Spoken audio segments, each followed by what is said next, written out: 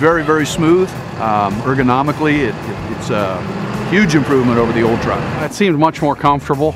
It seemed to ride a lot smoother and a lot more room in the cab, definitely. I think the truck has been improved greatly. The seat rides like a very good full suspension seat. Handles very well.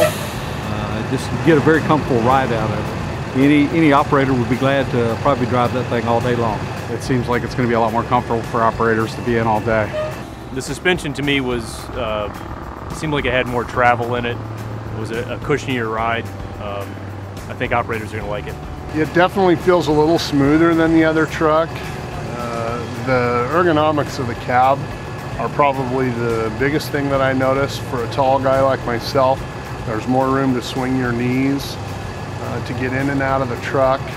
The overall height and just volume of the cab feels much larger than the previous truck, and the controls are easier to reach. The cab door is larger in opening and it slides much easier. Looking at it from a maintenance standpoint, it looks like it's module based, so you can remove it and replace it quite easily. Ergonomics have been improved substantially. You've got a lot of room for equipment like your computers and other things that you're going to have inside the cab with you. I think it's going to be a winner for everyone. I like it. It's a lot more operator friendly.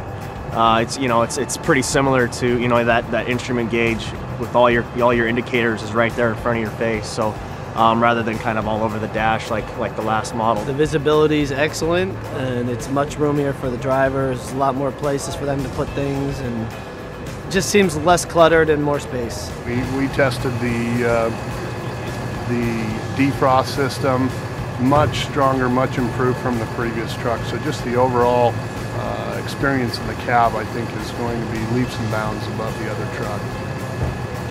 Not as confining as it used to be, and you got a lot more leg room and stomach room.